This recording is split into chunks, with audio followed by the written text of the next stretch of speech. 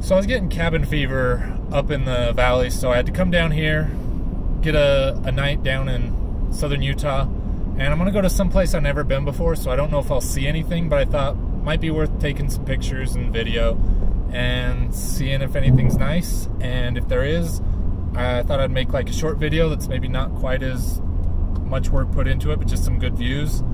And if it's not interesting, then I guess nobody will see this clip, and I'm just talking to myself.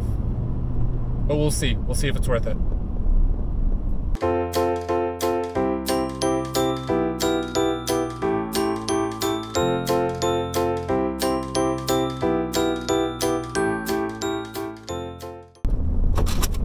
Oh my God. The area I want to explore is north of Canyonlands, west of Arches. I pass this all the time driving to Moab down Highway 191. From a distance, the rock formations look interesting, but I've never actually gone out there myself to see it up close. Like most tourists, I'm usually headed for the more popular nearby national parks.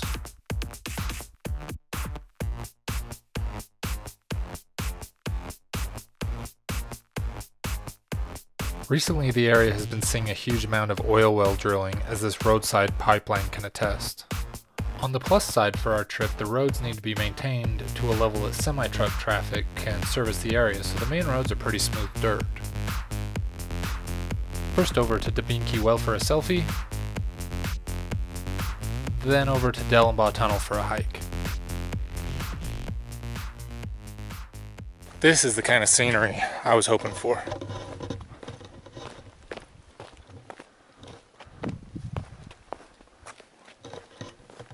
And this is the four-wheel drive trailhead.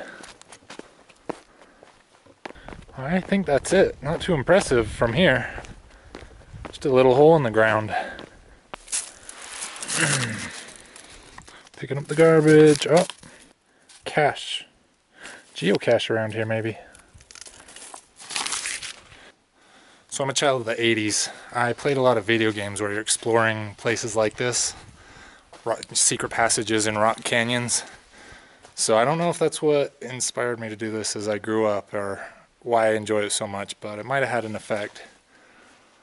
So maybe that's why I'm always excited when I find secret passages like this, tunnels in the rock, secret passage to another part of the map. You never know what you find when you're exploring out in the wilderness. Nope, looks like it's just a way out to the other side. Maybe next time.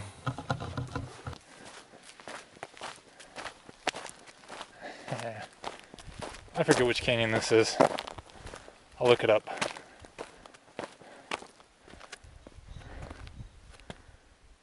Very nice. Maybe.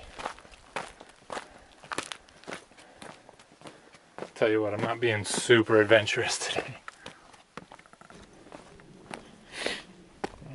Careful on the edge, don't want to be a statistic. Here to this little ledge here.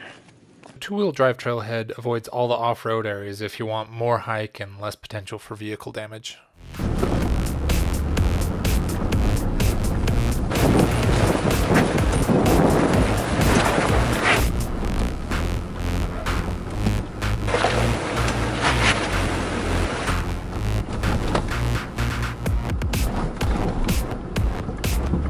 Oh, this is that steep one.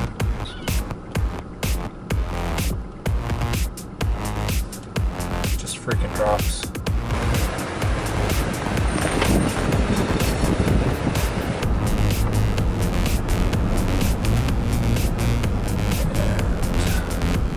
And seems like the way out was somewhere here to the left.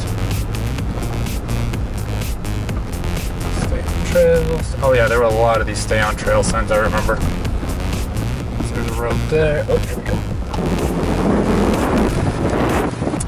Even though you can go to the side where it's a little more sandy, I like staying on the rocks just because it causes less wear. Everybody goes on the sides to avoid the bumps, and it widens the trail, and it gets really bad in some places. So it's good just to stick to the bumpy bits. If you don't like the bumpy bits, you shouldn't be four-wheeling. Well, these were fun. Roller coaster sand.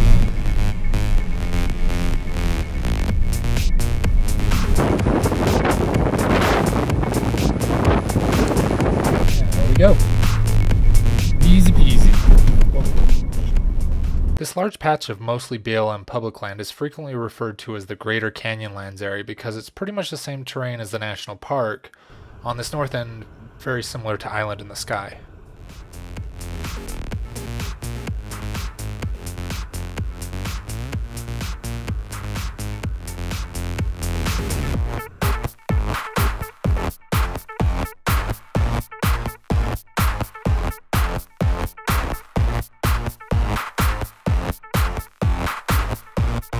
Bonot Bend was named by John Wesley Powell when surveying the river.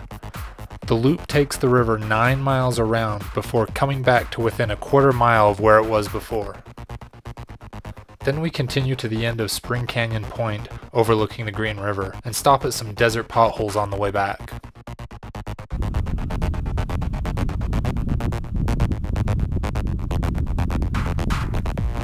River Rafter group down there on that island. Man, look at these great potholes here. I love this. Some of these are deep too. That's going to have stuff growing in it. Not very often you see ones that get life in it, but there's supposed to be frogs in some of these. Shrimp. It's a little early in the year. I bet some of these ice over still. But it'll happen. Mirror smooth. You gotta be careful I don't spend too much time taking pictures here.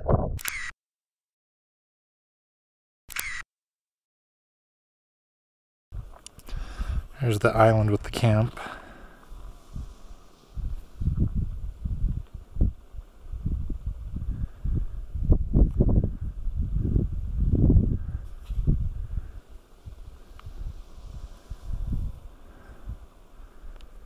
Oh, but man. This is fantastic. Last stop for sunset is Secret Spire, a lone slick rock hoodoo overlooking the area.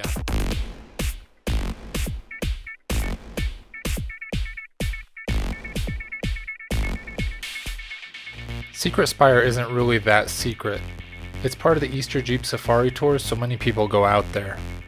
But it's still not posted on lots of maps or guides, so you can usually have it to yourself. Just been sitting here. I got tired of shooting Secret Spire because I've got like a million pictures of it now. I've just been looking out over this area, wanting to just go out and explore all that. It's not like a notable feature. It's not a part of Canyonlands. It's not anything. There's a few roads out there. I mean, it's not like you can't do it. I just never been there.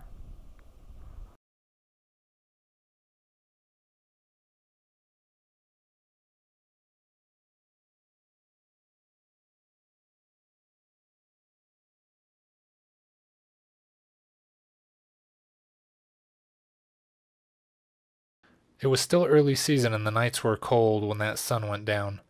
So we hurry back to Moab for a warm bed and some quick shut-eye before starting again the next morning.